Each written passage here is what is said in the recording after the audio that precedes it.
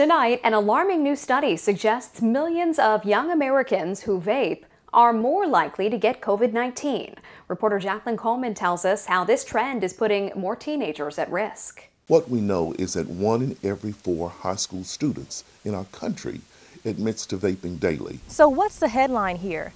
If you've ever used an e-cigarette, you are 5 times more likely to be diagnosed with COVID-19.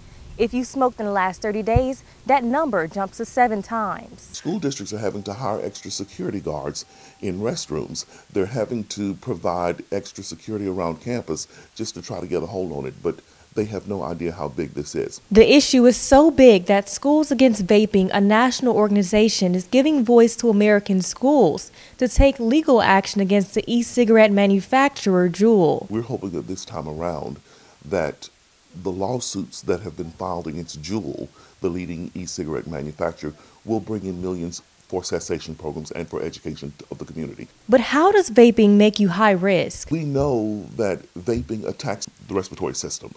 So does COVID. So that's the tie-in. When you have weakened bodies, the virus comes in and you are a hospitable host. National Executive Director of Schools Against Vaping, Michael Marks, says vaping companies are marketing the product as cool and trendy, and the change starts with the community and schools. Ask your school district to get involved. If you go to our website, which is schoolsagainstVaping.org, you'll find all of the research for the last 4 or 5 years that is provided on the vaping issue. In Hattiesburg, I'm Jaclyn Coleman.